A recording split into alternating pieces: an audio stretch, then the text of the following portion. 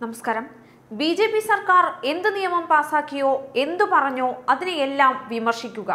ബംഗാൾ മുഖ്യമന്ത്രിക്ക് ഇപ്പോൾ അതാണ് പ്രധാന ഹോബി. ശക്തമായി എതിർത്തുകൊണ്ടേയിരിക്കും. വലിയ മാറ്റമൊന്നും എതിർപ്പിൽ നിന്നും ഉണ്ടാകില്ല എന്ന് മാത്രമല്ല, എതിർക്കാൻ വിഷയങ്ങൾ വന്നുകൊണ്ടേയിരിക്കുന്നത് കൊണ്ട് തന്നെ ഓരോ വിഷയത്തിലും നിലപാട് നിൽക്കാതെ എതിർത്തുകൊണ്ടേയിരിക്കും. കശ്മീരിൽ ആർട്ടിക്കിൾ 370 എടുത്തു കളഞ്ഞപ്പോൾ, നോട്ട് നിരോധിച്ചപ്പോഴൊക്കെ അതാണ് സംഭവിച്ചത്. പൗരത്വ നിയമം ശക്തമായി എതിർക്കുമെന്ന് ആഹ്വാനം ചെയ്ത മമതാബാനർജി ഇപ്പോൾ കത്തുന്ന പുരയ്ക്ക് വെള്ളമൊഴിക്കാനുള്ള ഓട്ടത്തിലാണ്. കാര്യം പ്രതിഷേധിക്കാനൊക്കെ ആഹ്വാനം ചെയ്തുവെങ്കിലും 5 തീവണ്ടികൾ കത്തിക്കുമെന്നോ 20ഓളം ബസ്സുകൾ കത്തിക്കുമെന്നോ ഇതൊന്നും മമതാജി പാവം സ്വപ്നത്തിൽ പോലും കണ്ടില്ല. മതി, പ്രതിഷേധിച്ചിട്ട് കാര്യമില്ലെന്ന് പറഞ്ഞിട്ടും പ്രതിഷേധക്കാരുടെ രോഷം ഇപ്പോൾ അണയുന്നില്ല. ഇനി മോദി തന്നെ വരേണ്ടി വരും. പൗരത്വ ഭേദഗതി നിയമം ആദ്യം പശ്ചിമ ബംഗാളിൽ നടപ്പിലാക്കാൻ തന്നെയാണ് മോദിയുടെ തീരുമാനം. നിയമം നടപ്പിലാക്കുന്ന ആദ്യത്തെ സംസ്ഥാനമായിരിക്കും പശ്ചിമ ബംഗാളെന്നും ഇതിനെ എതിർക്കാൻ മമതാ ബാനർജിക്കോ തൃണമൂൽ കോൺഗ്രസിനോ സാധിക്കില്ല എന്നും മോദി ഷാ അറിയിച്ചത് തന്നെയാണ്. കേന്ദ്ര സർക്കാർ നടപ്പിലാക്കിയ നോട്ട് നിരോധനം, ആർട്ടിക്കിൾ 370 റദ്ദാക്കിയത് തുടങ്ങിയവയെല്ലാം മമതാ ബാനർജി അങ്ങോട്ട് ശക്തമായി എതിർത്തതാണ്. എന്നാൽ ഇവയെല്ലാം സംസ്ഥാനത്ത് നടപ്പിലാക്കുകയും ചെയ്തു. ഈ സാഹചര്യത്തിൽ പൗരത്വ നിയമവും സംസ്ഥാനത്ത് നടപ്പിലാക്കും. വേറെ വഴിയില്ലല്ലോ. പൗരത്വ നിയമത്തെ എന്തിനാണ് മമത എതിർക്കുന്നതെന്നാണ് കേന്ദ്രം ഉന്നയിക്കുന്ന ചോദ്യം. നുഴഞ്ഞുകയറ്റക്കാരുടെ വിഷമമാണ് മമതയെ അലട്ടുന്നത്. കഴിഞ്ഞ പതിറ്റാണ്ടുകളായി ഈ നിയമത്തിനായി കാത്തിരിക്കുന്ന ഹിന്ദു അഭയാർത്ഥികളെ കുറിച്ചൊന്നും മമതാജിക്ക് ഒരാശങ്കയും ഇല്ല. ഒരു കാരണവശാലും ബംഗാളിൽ പൗരത്വ നിയമം നടപ്പിലാക്കാൻ അനുവദിക്കില്ല എന്നു തന്നെയാണ് മമത ആവർത്തിക്കുന്നത്. അനധികൃത ബംഗ്ലാദേശികളെ സംരക്ഷിക്കുന്ന ബംഗാൾ മുഖ്യമന്ത്രി മമതാ ബാനർജിക്കെതിരെ ശക്തമായ എതിർപ്പു തന്നെയാണ് അമിത്ഷായും അറിയിച്ചത്.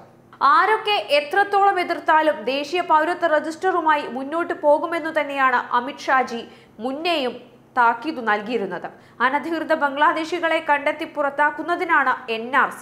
ഇവരെ എന്തിനാണ് മമത പിന്തുണയ്ക്കുന്നതെന്നായിരുന്നു ഷായുടെ ചോദ്യം. അനധികൃതമായി രാജ്യത്ത് താമസിക്കുന്നവരെ പുറത്താക്കരുതെന്നാണോ മമതയുടെയും രാഹുലിന്റെയും നിലപാട്? രാജ്യസുരക്ഷയേക്കാൾ വലുതാണോ വോട്ട് ബാങ്ക് രാഷ്ട്രീയമെന്ന് ഇവർ വ്യക്തമാക്കിയേ തീരൂ. ബംഗ്ലാദേശികൾ നേരത്തെ ഇടതു പാർട്ടികളുടെ വോട്ട് ബാങ്ക് ആയിരുന്നുവെങ്കിൽ ഇപ്പോൾ തൃണമൂൽ കോൺഗ്രസിന്റേതാണ്. മമതയെയും തൃണമൂലിനെയും ബംഗാളിൽ നിന്നും പുറത്താക്കണമെന്നു തന്നെയാണ് അമിത്ഷാ ഇപ്പോൾ ആവശ്യപ്പെടുന്നത്.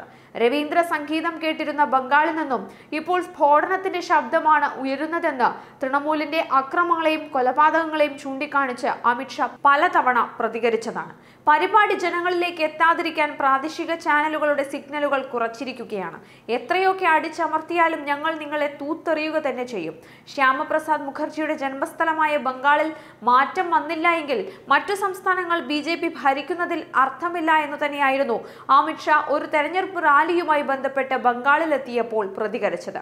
എന്തായാലും പൗരത്വ നിയമത്തിനെതിരെയും ശക്തമായി തന്നെ മമതാ ബാനർജി പ്രതിഷേധിക്കുകയാണ്. എന്നാൽ ഇപ്പോൾ ബംഗാൾ കത്തുന്ന അവസ്ഥയിലേക്കാണ് കാര്യങ്ങൾ എത്തിയിരിക്കുന്നത്. മമതാ ബാനർജി നേരിട്ടെത്തിയും ഗവർണർ എത്തിയും അണികളെ പിന്നോട്ട് വിളിച്ചുവെങ്കിലും ഇവരൊന്നും കേട്ട ഭാവം പോലും അടിക്കാതെ ബസ്സുകളെല്ലാം കത്തിച്ചുകൊണ്ടിരിക്കുകയാണ്.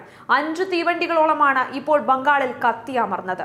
അതുകൂടാതെ 3 സംസ്ഥാന ബസ്സുകളടക്കം 20ഓളം ബസ്സുകളും അഗ്നിക്കിരയായി. വേറെ പൊതു സ്വകാര്യ വാഹനങ്ങളെല്ലാം അഗ്നിക്കിരയായ അവസ്ഥയാണ് ഇപ്പോൾ ബംഗാളിൽ അരങ്ങേറിക്കൊണ്ടിരിക്കുന്നത്.